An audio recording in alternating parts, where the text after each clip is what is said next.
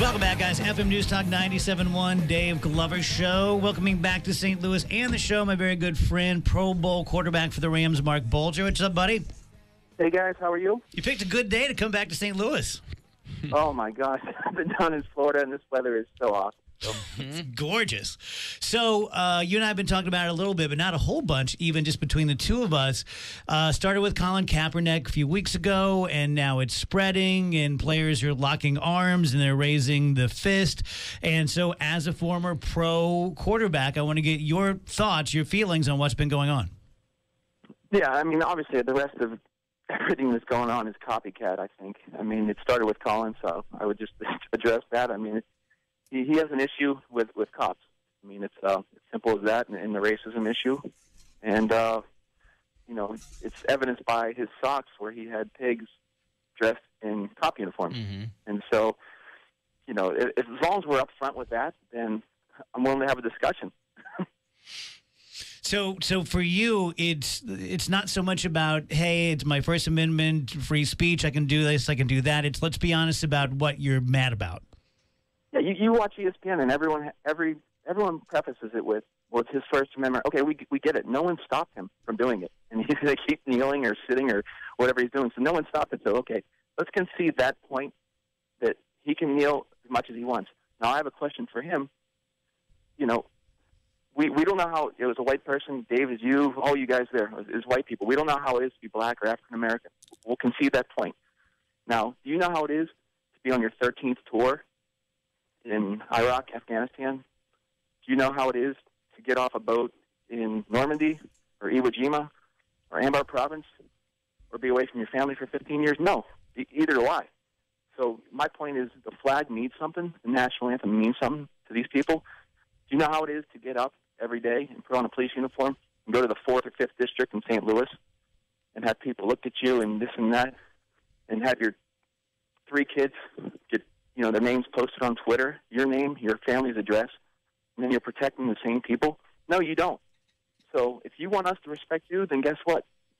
You got to have the reciprocal respect, and that's just what bothers me. There's no respect on that end.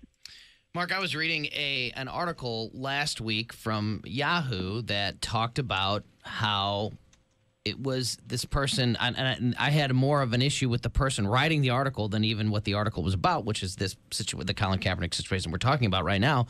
And it said, this particular writer said, well, this is assuming that the national anthem is attached to the military. It's not. And this person acted like it was silly to think that the national anthem was specifically attached to the military, whereas I said all last week, it's absolute. I think, and I think most people think of the military when they hear the national anthem. Do you agree with that? Because people are saying, well, it's not a disrespect to the military. He's speaking out against something in this country, and I think that's crap. I think it's crap, too. And I think of the military, the national anthem, I think we live in the best country in the world, actually the best country that's ever existed. And to make $19 million a year as let's just say average quarterback, mm-hmm.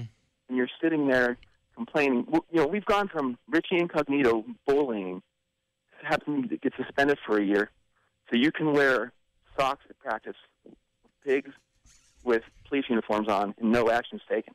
I mean, that's the point we've gotten to.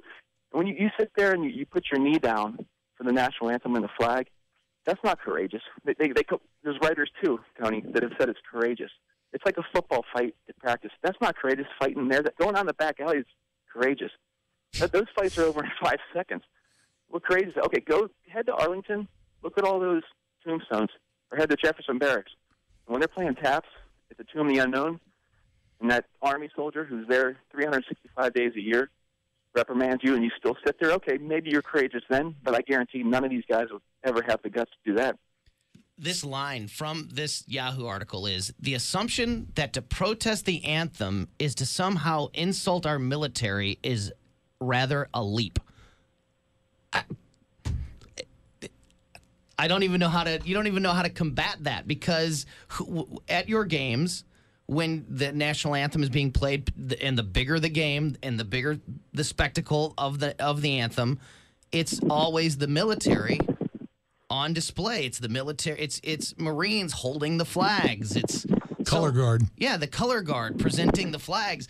So to act like it has nothing to do with the military, and when you protest the national anthem, that's what people think of immediately. Yeah. Mark, and these are the same people, though. I don't want to interrupt. I'm sorry, Dave. My foundation, and Dave, you work with me a lot, and all you guys do. I just get passionate about this because, I got buddies that, they're in the 4th, 5th district, and then they're buying diapers for 13 kids that are in one-bedroom apartment last week while the mom's out doing whatever. So all cops aren't bad. The military, the sacrifices they make. So the flag, the anthem means something to these people, and I'm not just saying that out of patriotism. I know these Gold Star families, Julie Vintage, there's Todd Nicely, Corporal Todd Nicely with no arms or legs right now. The price they've paid, how about just a thank you? There's a time and a place. I think it's the off season. So to sit there in a selfish way and do this once the football season starts is, to me, it really set me off. Mark, I know you're obviously not in the league anymore, but you spent a long time there and on teams in the NFL. And I was wondering what the vibe is probably like in all the NFL teams, because now it's spreading across, the entire league, for people who respect the flag, respect the country, may have issues with it. We all do, but still honor the national anthem and the flag. Do you think there's peer pressure to join and let's all lock arms, let's all take a knee, let's all raise the fist? Oh, of course. I mean, the NFL, the one thing is the NFL, I literally can say that we were colorblind because usually we were naked in the locker room, but we just literally, Steven Jackson was one of my best friends, Justin Smith. I had these guys over for Thanksgiving. This never came up.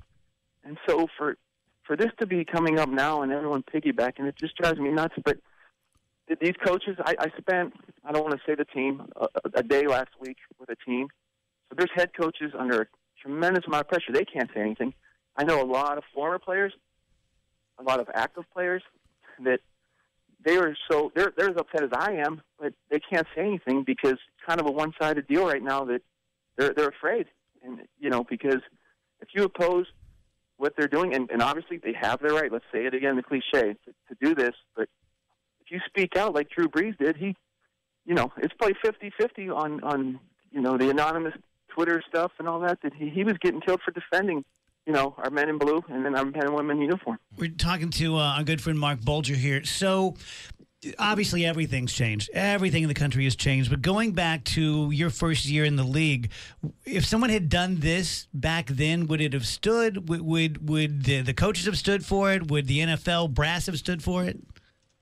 I don't think so. I think I told you before, Dave, on 9/11, I was in St. Louis living in a small apartment, and I saw the first plane at the tower, and I said, oh, my gosh, and I got called in to work out a receiver, and I said, you guys watching what's going on? And the coach said, yeah, that stinks. Come on in. You got to work them out. So these coaches are pretty oblivious to what's going on, but now it's coming to the forefront, I think, with the Twitter and the Facebook, and it's making them really, really uncomfortable, and I think the NFL slippery slope right now, because if you're going to allow this, what's to say, I'm white, I can say it, so I'm hit from southeast Missouri, wears a Confederate flag socks to practice. So are you going to, you can't tell him he can't do that now, right, because you're allowing the cops to be disrespected.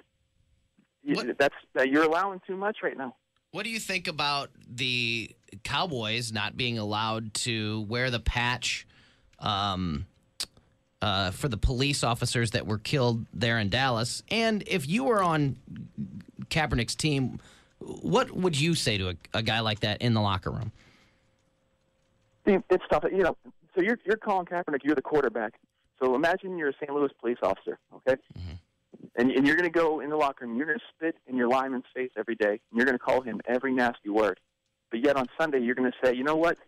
I want you to defend me and block for me. And that's what our cops do. They have to go down there for all these different movements, stand there as they get spit on, call these names, have their parents, their sons and daughters, their wives' names posted on Twitter, and yet they sit there and protect them because they're better than all of us. And that's why they're cops, and that's why the military are better. So it's just, it drives me nuts because these are the same people that are going to call for help when things happen. All right, buddy. Thanks for calling in. Appreciate your honesty and candor, telling us your thoughts. I'll see you after a while. Thanks, Dave. I'll see you guys. Cool, brother. Quick break, right back. Dave Glover Show.